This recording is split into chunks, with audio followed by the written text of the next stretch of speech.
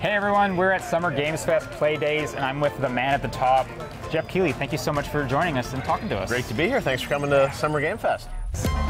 Yeah, Play Days is a hands-on experience around Summer Game Fest. We've done Summer Game Fest for, this is the third year of it, but because of the pandemic, we've never been able to gather people together to actually play games. So this is really sort of traditional hands-on of getting to go on, play games, like Street Fighter for the first time. And, you know, we've been watching all these trailers online. People really want to play games, and it's what it's about. It's about bringing media and creators together to get a first look at games and do interviews and things like this, too. You have a game on the show that really stood out to you?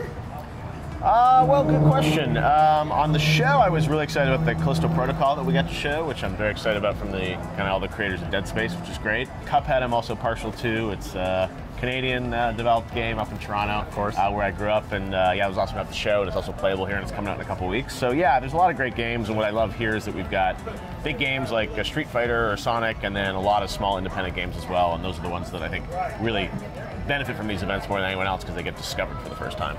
Play Days and Summer Game Fest in general is taking up like the E3's typical slot. Mm-hmm. The ESA has said that they're planning to bring E3 back next year. I'm curious what your thoughts are on E3's significance these days. Well, I've been to every E3 since the first one in 1995. I was a young kid when I went to E3, and look, I mean, there hasn't been an E3 in I guess 3 years now. I don't know. I mean, yeah, they're saying they're coming back next year. I don't really know if that's real or not. I loved going to E3, but I think E3 has sort of had a participation and a relevance problem over the past couple of years. And look, we're willing to talk to them, and hopefully it'll all be one big happy family of the industry. But right now, like, we just have to keep focused on what we're doing, and like, we showed up this year, we did this event, I think it's great. You know, it's awesome to be able to do something and bring everyone together, and that's really important to me that we do this for the industry. Like, we can't have years where like events for the industry are canceled like this. It just can't happen. So you've mentioned you guys are coming back next year, bigger and better. Do you have any plans on how you want to expand?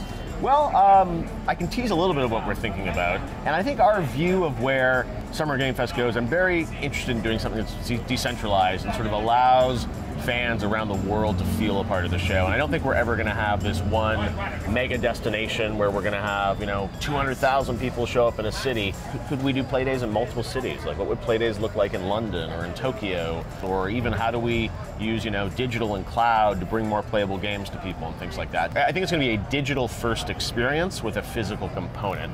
Looking back at some of the games, trailers, the guests you've had, is there someone that sticks out or a property that sticks out that you still can't believe you were able to secure? Well, I mean, last year having the first gameplay of Elden Ring was really pretty special and pretty amazing for us. The first year we did our kickoff live show, and getting that from Software was pretty spectacular, and that game could have shown up on any first-party stage, pretty much anywhere they wanted, and they bet on us, which was really special, so that's the one that stands out to me. And then kind of on the other side, you've appeared in Death Stranding, the Muppets Halloween special. Is there a pie in the sky cameo that you would love to show up in? Oh God, no. Those are always awkward for me because I don't ask for them. Like even Death Stranding, I didn't even know it was happening. I'm like, okay, sure, like let's do it. So no, I don't have a dream cameo. I would rather be behind the scenes, but I'm sure someone at some point will do things. There was actually a game years ago. There was a game called Blood 2.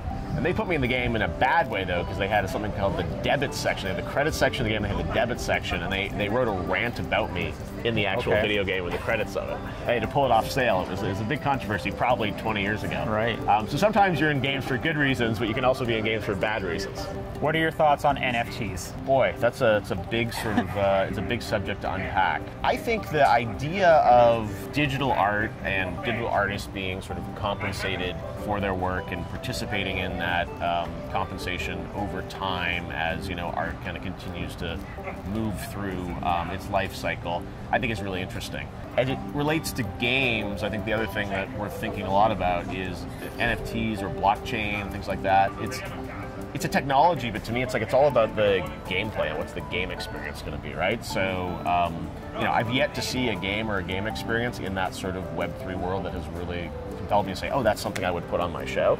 Look, we're interested in learning about it, but right now, I think we're pretty cautious about that space overall, and I think a lot of people, unfortunately, have been sort of scammed as part of that, which is cause for caution. We'll see. I don't know. Do you own any NFTs? No. Currently have no plans to own an NFT, but yeah, and I see people. I have friends that have bought that stuff, and if you have fun with it, and you know, go for it. Like, I'm not saying don't get in there, but I think you have to be very aware of sort of what's happening in that world, some of the challenges with it. Last year at the Game Awards, you spoke out against harassment and online discrimination. Yeah. It's 2022. Has things changed? Have you seen any changes around that? I don't work at these game companies, so I only know sort of secondhand what I hear. But yeah, I think there's been movement in the right. I think it's moving in the right direction versus the wrong direction. But there's a lot of work to be done, kind of cross-industry related to this. So yeah, I think there has been movement, but there's a lot more movement that needs to happen. I would love your opinion on unionization in the space. Maybe even Raven Software is a big key point there. I believe in the rights of developers, and our shows are all geared towards showcasing developers and actually kind of empowering developers to have their work shown to a wide audience. What I love about our show is we'll have all these independent games, and that's what I mean. I think they're big companies, but there are also so many amazing independent developers as part of the industry and the ecosystem. And I think it's really positive that a lot of developers now can leave a big company, start their own studio, be very successful on their own, right? So I think that also plays into the kind of equation and math of sort of what's going on inside of these companies. If workers want to be a part of something like that, I think you have to sort of support the workers and kind of what they want to do.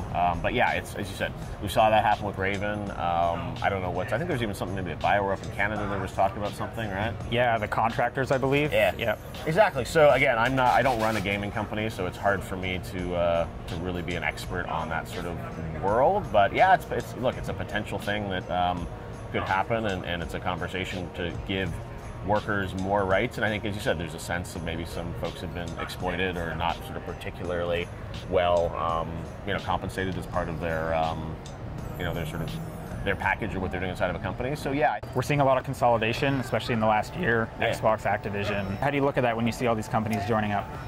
Well, I think it's TBD, right, on sort of if it's a good or a bad thing. I think Microsoft coming in to acquire Activision, I think, is going to be a net positive for sort of that company and that culture. Consolidation, hard to say. Like, I think of it like, it's going to make the games better, it's going to make the game experience better, and that's hard to say. What I will say is that I think alongside all that consolidation, there's a lot of independent developers breaking off, building their own studios. Even in my show, we're having a lot of games from non-traditional sources coming out. So I don't think now it's like every game comes from EA, Activision, Ubisoft, all these big companies. I think that's a really positive thing. So even though there is this consolidation at the very high end of these mega deals, I don't think it means that it's sort of monopolized in a way that like you can't make a game now or it's so hard to break through. If anything, I think this is probably actually the best time ever in the industry for new independent teams to break through. That's great. Yeah. All right, last question I had for you. Yeah. As a fellow Canadian, everyone I talk to around here, no one's ever visited Canada. Really? Okay. Do you have top 1-2 spots that you would say to somebody, you gotta see these if you visit Canada? Oh, wow, good question. Well, Vancouver's a beautiful place in Canada. I love going up there, like Stanley Park, places like that. And even just the Vancouver Island, Nanaimo, BC, like all those states are just totally beautiful. And the other place where I spent a lot of time growing up is cottage country north Ontario, Muskoka, as they call it. Okay. Which is the lakes sort of north of Toronto and sort of Lake Russell, Lake Joseph, and all those places. And yeah, my parents still have a place up there, and I enjoy cottage country. It's beautiful up there and kind of nice. So that's my other that's more of a biased personal answer, but yeah, I love Muskoka as well. Cool. Hey, thank you, Geoff, so much for talking to us. It was great. Thanks for coming to play, Dave. For sure, yes. All right, we'll see you on the next one, hopefully. Absolutely.